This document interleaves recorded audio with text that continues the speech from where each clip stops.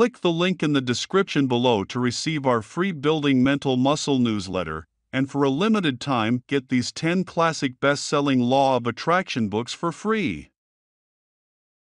We hope you enjoy this presentation. If so, please click the like button and click the subscribe button below to receive notification when we release new recordings. Richard Hargraves presents The Morning Star by Neville Goddard. This audio edition recorded 2023. Digitally narrated using the voice of Jeff Masters for buildingmentalmuscle.com. Copyright 2023 Iron Power Publishing. All rights reserved. The Morning Star by Neville Goddard. Tonight is a bit of a riddle, but you listen carefully, for it's very, very important. It is the morning star, a promise made to man. He who conquers, I will give him the morning star. Revelation, chapter 2, verse 26 to 28. Revised Standard Version. Then, in a realization of this promise, he identifies himself as the morning star. He says, I am the root and the offspring of David, the bright morning star. Revelation, chapter 22, verse 16. Revised Standard Version. The Bible ends on this note, in the last chapter of the book of Revelation. So, he tells you that he is the root and the offspring of David, that he is the morning star, that which he promised to the man who conquers. Again, let me remind you, when I speak of man in the Bible, I speak of generic man. Male and female created he, them, and called their name man, Genesis, chapter 1, verse 26. So, it is to you, whether you be male or female, that he speaks, and he's promised you himself. Now, he tells you he is the root of David, and he is the offspring of David. Here we find 3 generations. We find the grandfather, which is the root, the cause, we find the father, in the form of a David, and then we find the grandson, which he doesn't name. He says, I am the root and the offspring, so he identifies himself with the root, which is the grandfather, and calls the grandson himself. So, he is the grandfather and the grandson. Now, who is this son that is David? The grandfather and the grandson are one. David is the son. David is the symbol of humanity. So, we have as our root Jesus, for this is Jesus speaking. My root is Jesus, and Jesus unfolds himself creatively in me. Now, what is that is unfolding within me? It is Jesus. Well, what comes out of humanity? What comes out of you? What comes out of me? He calls this, in Scripture, his creative power. In Scripture, the creative power is defined as Christ. Christ, as we are told in the first chapter, the 24th verse of 1 Corinthians, Christ, the power of God and the wisdom of God. So, this comes out of you, for your root is Jesus, and what comes out of you is one with the root. And the thing called humanity is what is known in Scripture as David. If you took all the generations of men and all of their experiences and fused them into one grand whole, that whole Scripture calls eternity. Scripture calls it the world. Now, we are told in Ecclesiastes, he has put eternity into the mind of man, yet so that man cannot find out what God has done from the beginning to the end. Ecclesiastes, chapter 3, verse 11. So, the whole of humanity and all its experiences are in man, but man will not find it out until the end. Now, when you take all the experiences of man and all the generations of man and fuse it together, when it comes out personified, it's a youth, and the youth is David. The world is called Olam in Hebrew. It's translated as eternity, it's translated as the world, yet, it is more often translated as the youth, as the stripling, as the young man. But you can't see that young man until the very end. He has promised me, he has promised you, he has promised everyone himself, for he has promised me the morning star.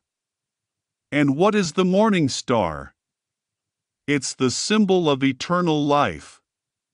Now, he tells us, what is eternal life? And this is life eternal, to know thee, the only true God. John, chapter 17, verse 3. When you find God, and you'll not find him in any other way than one way, for no one has ever seen God, but the Son who is in the bosom of the Father, he has made him known. Only when David stands before you, and he doesn't have to say a word, and he stands before you as though memory returns. As you look at him, this relationship of Father and Son is beyond all doubt. There is no doubt in your mind as to who he is.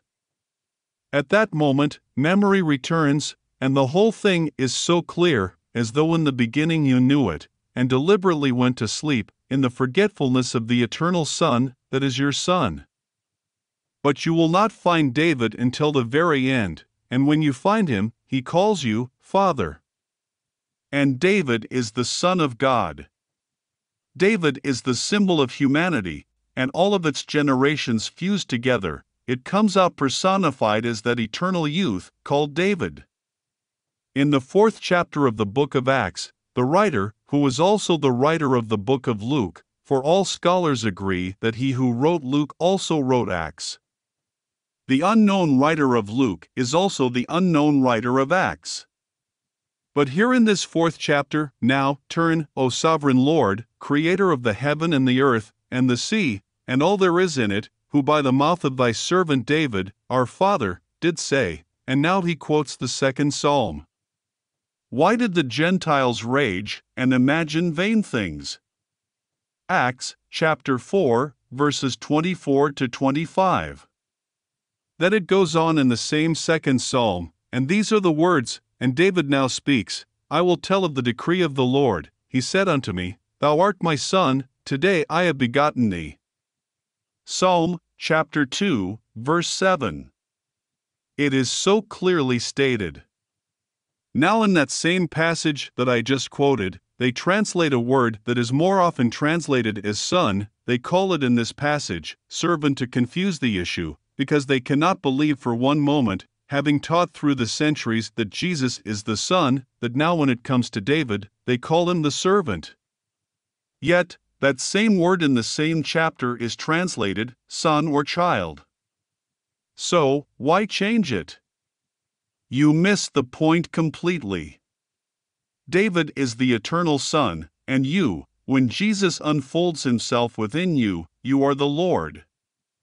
You are the Father. So, here I am rooted in Jesus. Jesus is my root, and Jesus unfolds himself creatively in me. And when he completes the work in me, I am he. And when it's completed, to prove that it is completed, David appears, and David is my son. Now, he said, I have come only to fulfill Scripture. Scripture must be fulfilled in me, and beginning with Moses in the law and the prophets and the Psalms, he interpreted to them in all the Scriptures the things concerning him. Now, in the 89th Psalm, the Lord is speaking, and the Lord is saying, I have found David, and he has called unto me, Thou art my Father, Thou art my God, and the rock of my salvation. Psalm chapter 89, verses 20 to 26. He has come only to fulfill Scripture. That is the purpose of life. What a man does in this world, it makes no difference to Scripture whether you are a carpenter, a mason, a scientist, a doctor, a speaker, it doesn't really matter. That doesn't concern the writers, they were not writing secular history. They were writing salvation history. It hasn't a thing to do with secular history. Whatever you want to be, you can be by a principle laid down in Scripture, but that means nothing to the writers of Scripture. Listen to these words of Paul, from here on, I regard no one from the human point of view, even though I once regarded Christ from the human point of view, I regard him thus no longer. 2 Corinthians chapter 5, verse 16. Revised Standard Version. He does not deny the physical you, that doesn't concern him. His only concern was the life, death, and resurrection of the Christ in you, for that's the creative power of God and the wisdom of God, and that has to form itself in you to complete that passage I quoted in the beginning that comes from the 22nd chapter of the book of Revelation, I am the root and the offspring of David. I am the bright morning star. And he who conquers, I will give him the bright morning star. In other words, I will give you myself. Well, now, David in the Spirit calls you, my Lord, as we are told in the 22nd chapter of the book of Luke, David in the Spirit calls him my Lord. Well, every son spoke of his father as my Lord. So, who is your father, he asks, and what did he answer? He said, My father is he whom you call God, and I know my father, and ye know not your God. Now, David stands before the insane king. His name is Saul. That represents the world that has forgotten, the world that now suffers from amnesia. For man has completely forgotten who he is, he doesn't know he's Jesus. If I told you now that you are the Lord Jesus, you would think, why, he's silly. That's perfectly silly. Here I am making a profit in this world to pay rent, to buy food, and he tells me that I am the Lord Jesus. If you had $1 billion today but you didn't know it, you could die of starvation for the want of $1. If you didn't know it, you wouldn't go into any bank that held your reserves because you would not know you had it there. You could be dispossessed from your home, not knowing you could buy the home. You could be dispossessed from society, not knowing you could buy it all if you didn't know you had provision. Well, that's what man is. Man is suffering from total amnesia. He has forgotten who he is. For the root of man is the true identity of man, and the root of man is Jesus. And Jesus unfolds himself in man. Well, what does he unfold? His own creative power and his wisdom, and then he gives to the man in whom he unfolds himself, he gives himself, for he is the morning star. When Jesus gives himself to you, his Son must appear and call you Father. Then, and only then, do you know that you are the Lord Jesus? No loss of identity, no, none whatsoever. Only a far greater you now appears. You are Fred, John, or Mary, or whatever your name is, but now you know, as no one knows, because they are still without this true identity. It hasn't yet returned. They are still suffering from amnesia. So, you do not tell them. You do not boast. You simply walk the world, seemingly alone, because the unknown being that has come to everyone in the world who has accepted him in faith, and they speak of him as Christ. But the Christ of faith comes to us as one unknown, yet one who knows an inevitable mystery lets man experience. Only as you experience Christ, do you know who you are? When you experience Jesus, you know who you are. In no other way do you ever know it, for no one knows who the Son is except the Father, and no one knows who the Father is, except the Son, and anyone to whom the Son chooses to reveal it. Luke chapter 10, verse 22. I could tell you from now to the ends of time that you are Jesus, that you are the father of the immortal biblical character called David, and you would shake your head and wonder if you were really all there. Why do I come and listen to this? Because it seems so insane. And I am telling you an eternal truth. But spiritual truth, which is the eternal truth, cannot be logically proven. You have to wait for it to reveal itself within you. I can tell you, and the day will come that all that I've told you will return to your memory, and you will know I have told you the truth. But when it comes to you, it is because the Holy Spirit has been sent. He is called the remembered in the Bible. I will now depart, he said, and that's man's darkest hour when he becomes invisible. And darkness covered the earth because the Lord became invisible. Well, where would he go? He went into the tomb, and the tomb is called, in Scripture, Golgotha. Golgotha is the Hebrew word for skull. So, when the Lord is buried, he becomes invisible, and he enters Golgotha, the human skull. God himself entered the skull and shares visions of eternity with those who are there until they awake. And they awake one day to find they are entombed, and then they come out of that tomb, and all the imagery of Scripture surrounds them as a cubic reality, not something in the distance. They are cast in the central role. They are the being called Jesus. Without loss of identity, you are still Mary, you are still John, you are still whoever you are when this thing happens. Then all the imagery, the witness to this thing that happens to you, it all takes place before you, with a cubic reality just like this room.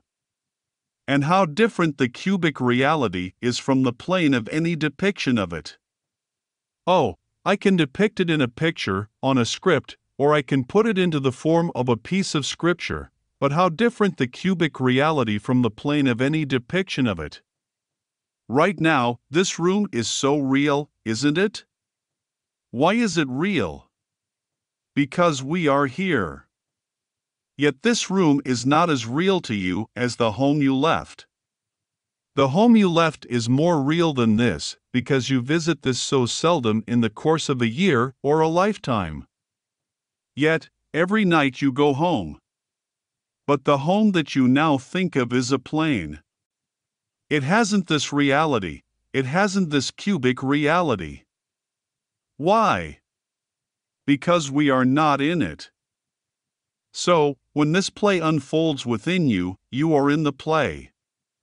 You are the central figure in the play, and it's just like this cubic reality, and the men are objectively real to you, and everything about it is real, just as this room is real. Prior to that moment, it was simply something that happened 2,000 years ago. No, it is happening at every moment of time in the imagination of man, which is the reality of a man. Well, when it happens in that reality, it takes on this form, the form of the cube. So, here, the morning star, as told us in Scripture, is Jesus himself. And I, Jesus, said unto my angel, Go and say, I am the root and the offspring of David, I am the bright morning star.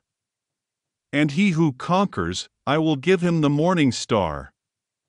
He will give us himself. Well, if he gives us himself, and he is Father, then where is my child? I can't be a father unless there is a child. So, show me my child. Well, I've searched the Scriptures, and it tells me the Father's son is David. So, I will tell of the decree of the Lord. He said unto me, Thou art my son. Today I have begotten thee. At the very end of the journey, I have begotten a son, as the resultant state of my journey through all the states of humanity.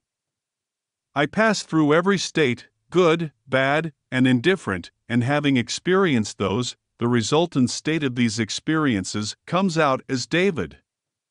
And David in the Spirit calls me Father. So, what think ye of the Christ? He asked, and they said, Why, the Son of David. He then said, Why, then, did David in the Spirit call him, my Lord? If David thus calls him my Lord, how can he be David's son? They did not answer. They did not know the mystery. So, when David stands before the insane man symbolized as Saul, a king who had forgotten, he had lost his memory, and he had promised to give the man who destroyed the enemy of Israel, to set that man's father free. He's not going to set the man free. He is going to set free the father of the man who destroyed the enemy of Israel.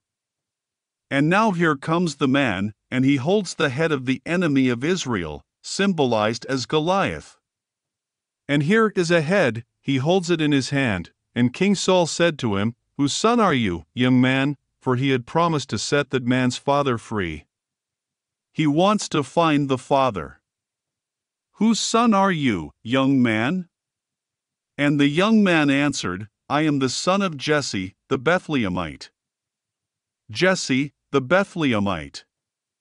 Well, the word Jesse is I am. It's any form of the verb to be. What he actually said is, "I am the son of him whose name is I am." Well, what is God's name? And the Lord said unto Moses, "When they ask you for my name, say, I am hath sent you. That is my name forever, and by this name I shall be known throughout all generations." So, that's my name. So, Jesse tells you the name of the father of David, for he's asking this question of David, and David answered, "My father is Jesse the Bethlehemite." Now, we ask the question, a lady asked me tonight before I took the platform, why all the confusion in the world? Well, man is set free to make all the mistakes in the world, but having made them, he will reap the consequences, because man will do the will of the Father. Man is David. David is the symbol of humanity. Now, is that stated in Scripture? In the 13th chapter of the book of Acts, I have found in David, the son of Jesse, a man after my heart who will do all my will. Humanity has done all the will of God. Well, you say, wars, too? Yes, man imagines war.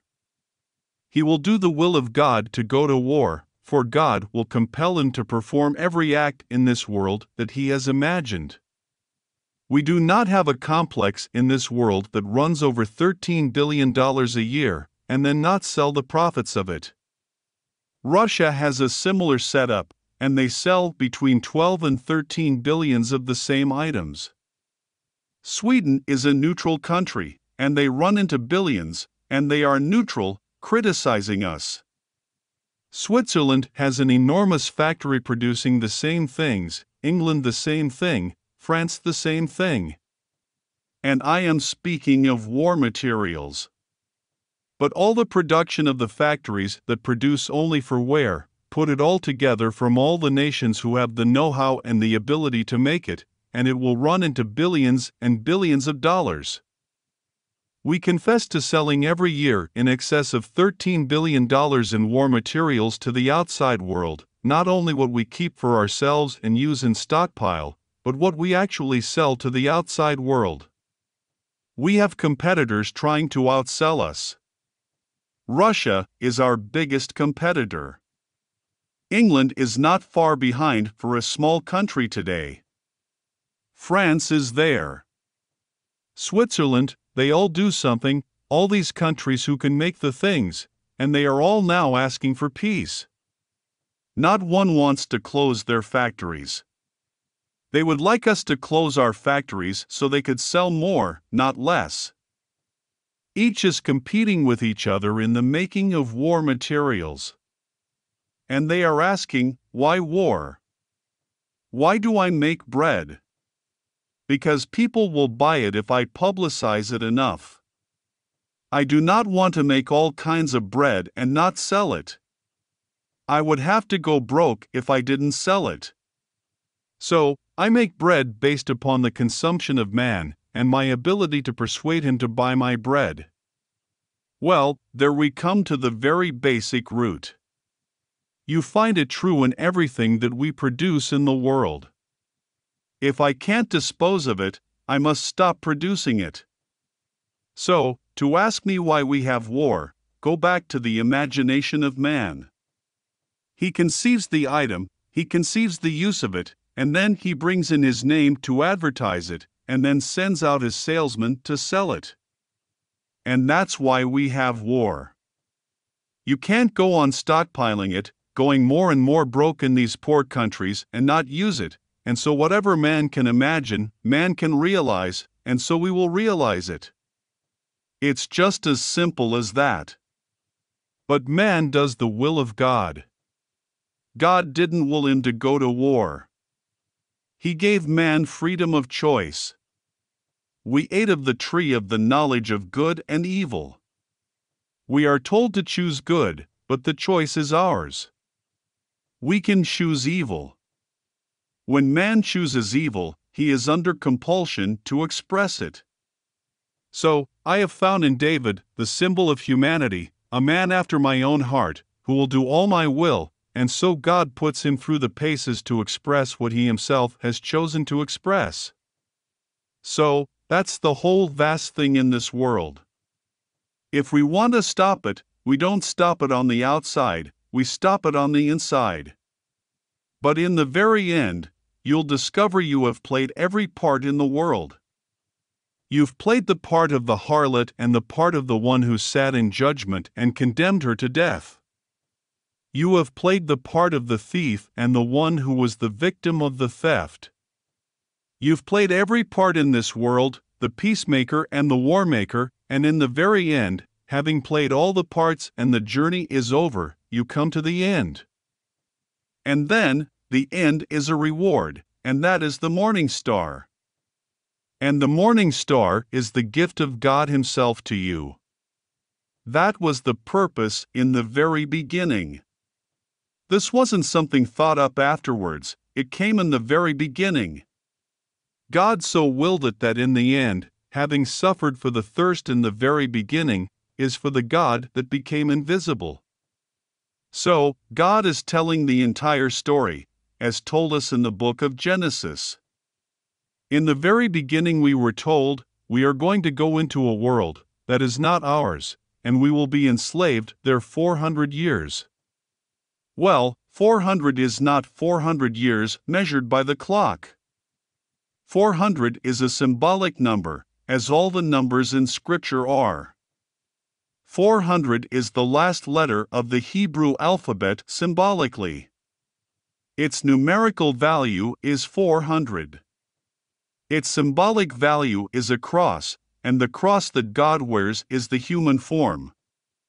It is on this cross that God is crucified.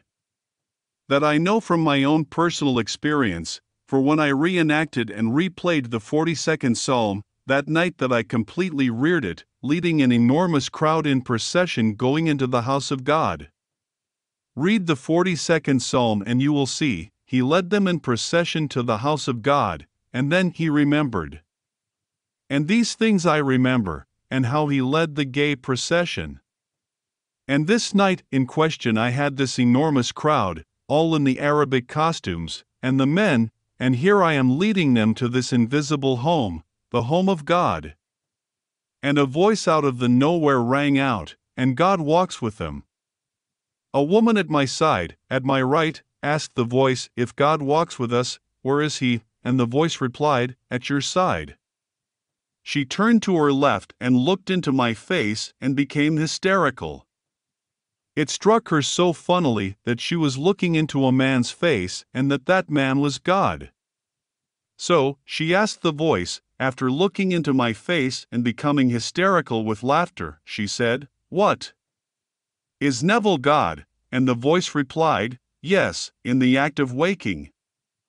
And then, the voice spoke from within me, and no one heard it but the speaker, and from the depths of my soul.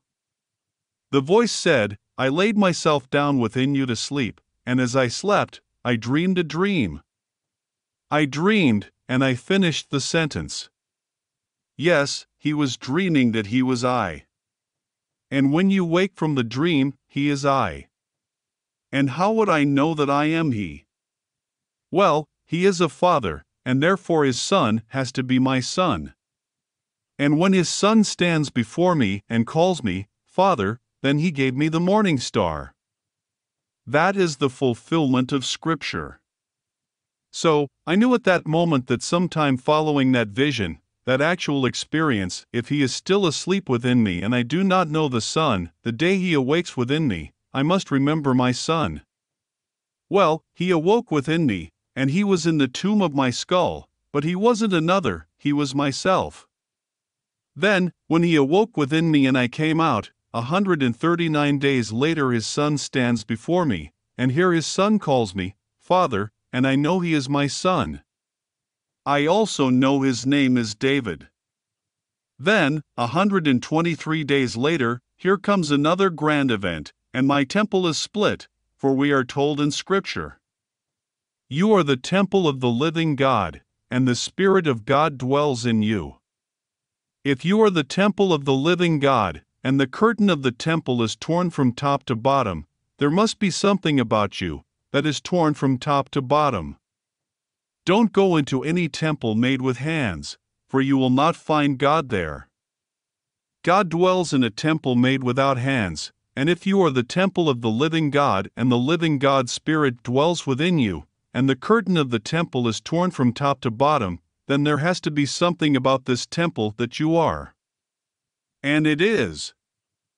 A bolt of lightning strikes you, and you are cut in two from the top of your skull to the base of your spine, and you see at the base of your spine what appears to be a pool of golden, liquid light, and as you contemplate it, you know it is yourself. As you know that it is yourself, you fuse with it, and then like a coil of lightning you ascend what would be your spinal column right into your own skull, and the whole thing reverberates just like thunder, and you return into the heaven of heavens, into the holy of holies, taking, not the blood of calves, the blood of bulls, the blood of doves, but your own blood. That was the blood. That was the living blood of God, and fusing with it, you return with your own blood. That is your offering, to return as the being. Well, now, who is that being? You are told that no one has ever ascended into heaven, but he who descended from heaven, the Son of Man.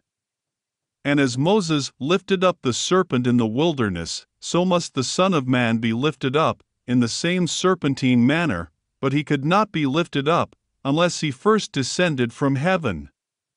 So, I tell you, you did not begin in your mother's womb. You came out from heaven and came down into this world of death, this world of sin, and because you descended from heaven, you can ascend to heaven. But you will never ascend into heaven until the curtain of your temple is split in two from top to bottom. Then you take with you into the Holy of Holies the blood of God Himself. And you are that God revealing your own being by your own blood. And then, 998 days later, making a total of 1,260 days, the dove, the symbol of the Holy Spirit, hovers above you, as though floating on water, but the water is crystal clear, luminous, but it is transparent.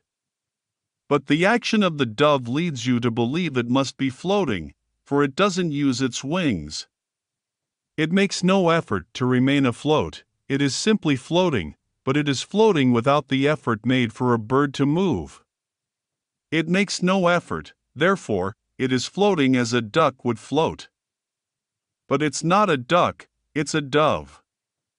And then, as you look at it, you raise your hand automatically, and it descends upon your index finger, and it comes to your face as you draw your hand to your face, and it smothers you with affection, kissing you all over your face, your head, your neck, and it remains upon you. And a woman at your side, the voice of God, and the woman says, "They avoid," meaning the bird. They avoid man because man gives off the most offensive odor. But he loves you, and to demonstrate his love for you, he descended upon you. And while he is smothering me with love and affection, the scene dissolves. And these are the four mighty acts of God to reveal Himself in the one who has the experience of these acts. The first begins with the resurrection, followed instantly with the birth from above. Then comes the discovery of the fatherhood of God, and you are God, for His Son calls you Father. And then comes the splitting of the temple of your body from top to bottom and your ascent as the Son of Man into heaven. And no man ever ascended into heaven but he who first descended, the Son of Man. Now, you know who the Son of Man is. and he calls himself the Son of Man. And then comes the climax of it all, the seal of approval, with the work completely done. He sees his work and pronounces it good and very good, and brings the seal of approval upon it, and that seal is the Holy Spirit. And you add the days together, and they come out 1,260 days, as told us in the last chapter of the book of Daniel. It will take 1,260 days. He said, I saw the man clothed in linen, and he said to me, 1,260 days, I did not understand. He said, seal the book until the end. Daniel, chapter 12. Then you turn over to the 12th chapter of the book of Revelation. It is supposed to break the seal, and it tells you all about the beginning of the child. That is when you start, and you start counting from then when this mysterious heavenly child is born and caught up into the heavens, and now count 1,260 days. So, I tell you, the story is true. The pattern of God is buried in man, just as you take a seed, the spermatozoa, and bury it in the womb, and what it contains is going to unfold because the pattern of God, and God is one, so that identical pattern must unfold in everyone in whom it unfolds, and it will unfold in every man, for that is the Word of God buried in the pattern man, and the pattern man is called in Scripture Jesus Christ. I tell you, that is your true future. Your true identity is Jesus Christ, but at the moment you have forgotten it. But memory will return and bring to your remembrance all that I have told you, for I will depart, and this will linger as a vague memory until the day that it actually happens, then the whole thing returns. And then you become a witness to the eternal truth of God. You cannot be a witness alone, you must have two to have verified, as told us in Scripture. Well, there are two, you and the book. The book is the external witness, Scripture, and you are the internal witness.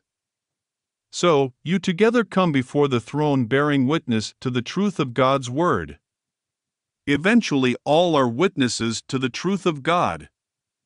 But while we are here, we're invited to exercise the talent that He gave us, and the talent is the law, and how to use this law to simply cushion the blows, the inevitable blows that man must experience in this world. If you can be used to aid the birth of another man's imaginal act, you will be used, and you may wonder, what's happening to me? It is an unpleasant thing. All right, you can change it. You can change it by the use of your own wonderful human imagination. That is called in Scripture repentance, misinterpreted in this world as to feel regretful, to feel remorseful. It hasn't a thing to do with regret and remorse. The word is metanoia. It means a radical change of attitude, a radical, down to the root change of mind. When man can change his mind radically, then that change will project itself and nothing but it will project itself. That changes the world in which you live. Do it wisely. Do it lovingly, not only for yourself, but for all. And then set your hope fully upon the grace, the gift of God to you, until it is given. We are told, set your hope fully on the grace that is coming to you at the revelation of Jesus Christ, 1 Peter chapter 1, verse 13, when He unveils Himself within you as you. And because He is a Father, you must be a father. And if you are a father, and God gave Himself to you, and He's a Father, no other Son but God's Son can call you Father. For, you're told, call no man on earth Father, for you have but one Father who is in heaven, and heaven is within you. When I find that one Father and He succeeds in giving me Himself, where is my Son then? Bring me my Son. And the Son comes and calls you Father. Then you have no doubt. There is no uncertainty as to this relationship between you and God's Son who calls you Father. But having been trained for 2,000 years to speak of Jesus as the Son of God, what I say to you now would seem a bit strange, but I am not taking back one word of it. Every word that I have told you is true because I speak from experience. I am not theorizing. I'm not speculating. Everything I tell you, I know from experience. Tonight was the great promise, the great riddle. I hope I've unriddled it for you, that the grandfather and the grandson are the same person, that Jesus and the offspring of man, which is Christ, was the Christ formed in you. We are told in Paul's letter to the Galatians, "My little children with whom I am in labor until Christ be formed in you." Galatians chapter 4, verse 19. Well, when he is formed in you, and you have completed the work, that which is formed in you and the root of you are one and the same, and you are that. And then humanity fused into a single being who, personified, stands before you as the Son of God. When it happened to me, my 3 brothers, my eldest brother, Cecil, my second brother, Victor, and my brother Lawrence, my 3rd brother, they were in Barbados, thousands of miles away from here, at least 5,000, when this happened to me in this city 11 years ago. Well, this is all beautiful symbolism and imagery. It is said in Scripture that they were afar, those who received the angel's voice. It said, "Hasten to Bethlehem, for this day the Lord is born." For the Lord's birth, what you find is only a sign. That is not the thing that is born. You are going to find a babe, but the babe is a sign of the event that took place, they say, in Bethlehem, and they hastened, and from Scripture it would be a long journey. So, that's a long journey in spirit. It's all happening in spirit. So, they came, and they were visible to me, but I was invisible to them. They could speak of me, and they knew the sign that represented my birth, although to them, or to 2 of them, my brothers Cecil and Victor, they thought it the most incredible thing in the world, and they asked, "How can Neville have a baby?" But my brother Lawrence, who found the infant, he did not question it, and he presented the facts, he presented the child. Without argument, he simply lifted the babe and placed it on the bed. Then I lifted that child, and I said, "How is my sweetheart?" And the child broke into the most heavenly smile, as told us in the adumbrated form in the form of Isaac, for the entire Old Testament is nothing more than an adumbration of that which unfolded within 1, and then 2, and then 3, and finally all. But you could not quite understand it when it was adumbrated. It was a foreshadowing, and people could not interpret that foreshadowing. So, when it happened, this dream that existed for 2,000 years is only in the imagination of Israel, and when it happened in an Israelite, and the Israelite told it and reinterpreted Scripture in the light of his own experience, they denied him. That's not what we were looking for. We were looking for a conqueror to come from without to destroy the enemy of Israel, but not to destroy the enemy within man, for man's only enemy is within himself. And when he brings out that enemy within himself by the discovery of who he is, well, then, he is not what the world is looking for while they remain asleep. 11 years ago, this thing happened, but I still exist in this body, although I live in my imagination. That is the real you. It sleeps in man, and it dreams in man, and one day it will wake as that man in whom it now dreams, not you and God, you as God.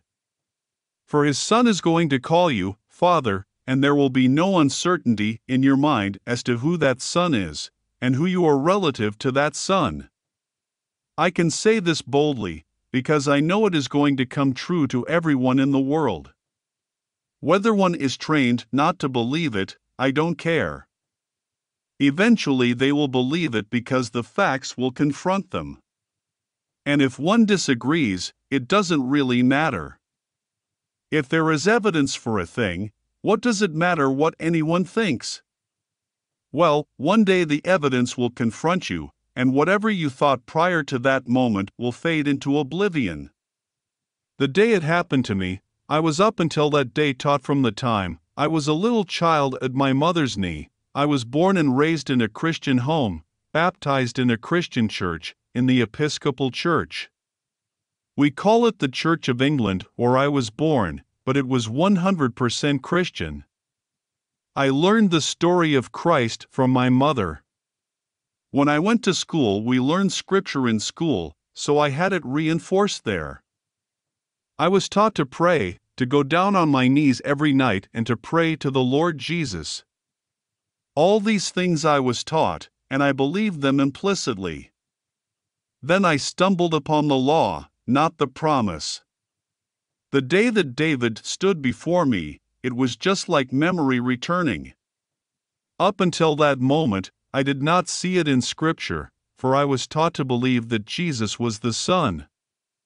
No one taught me that Jesus was the Father, yet it is in Scripture.